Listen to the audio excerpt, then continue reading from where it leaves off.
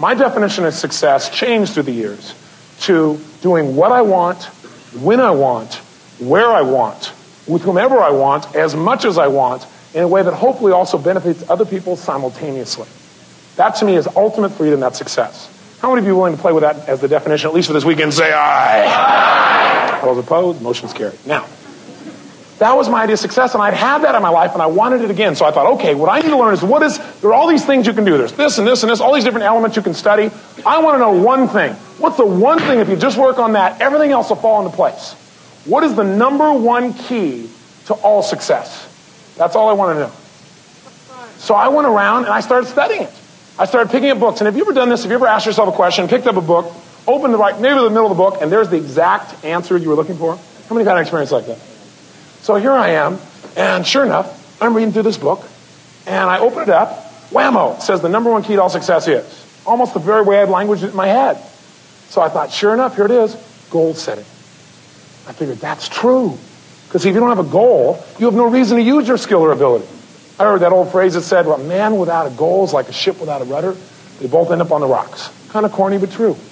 I thought, that is it. The number one key to success is goal setting. Of course, I'm a good student, so I always read another book. The second book says, forget goal setting. Goal setting is nice, but that is not it. You can set goals to your blue in the face. What you've got to learn to do in your life is manage your time. Because you can have great goals, but if you don't manage your time, time is the only resource you can control. It is your life. I thought, that's true. The number one key to all success, time management. Of course, then I read a third book. It said, forget time management, forget goals. The whole key to it all is discipline. You can play with your time management all day long, but if you can't discipline yourself, you've got nothing. I thought, that's true, it's discipline. Till I read the fourth book, which says, forget discipline, forget time, and forget all this stuff. It's all belief. Because if you're disciplined but you don't believe it's going to work, it won't. Or even if it does, you won't see it working. Now, by the way, which one of these is truly the number one foundational key to all success? That's right, they all are. In fact, the list doesn't end here, does it? So that got me frustrated. I thought, God, how do you work on all these things simultaneously? I want to know the one thing that if you worked on this alone, everything else would fall into place.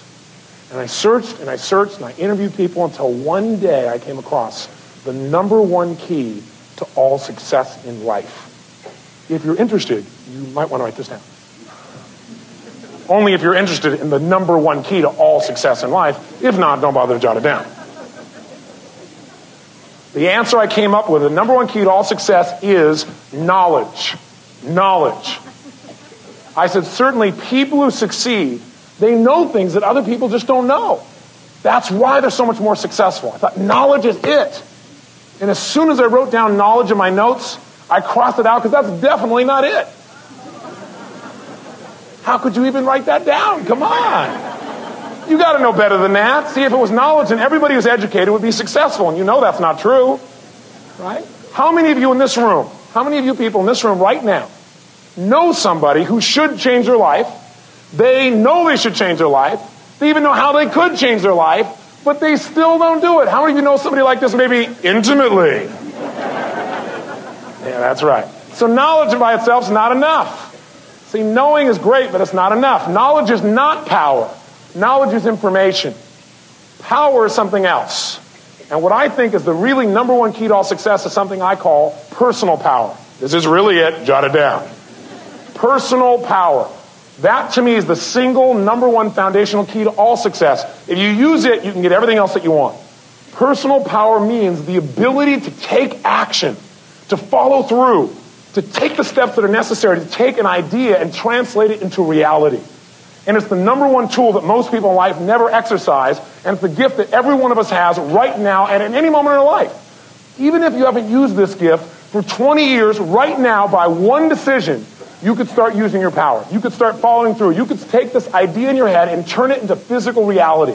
Whether that idea is how you want to make your relationship, or how you want to influence your children, or the kind of money you want to make, or a business you want to start, it doesn't matter. It is available right now. If all you do is decide and then follow through. Now you go, but Tony, what if I do all that stuff and it doesn't work? Guess what? You'll learn something. If you want to see a young Bill Gates from 1984 talking about how not to get burnout, check out the video right there next to me. I think you'll enjoy it. Continue to believe, and I'll see you there. I'm used to having a company where the ideas that I have are something that I can easily pursue. So I think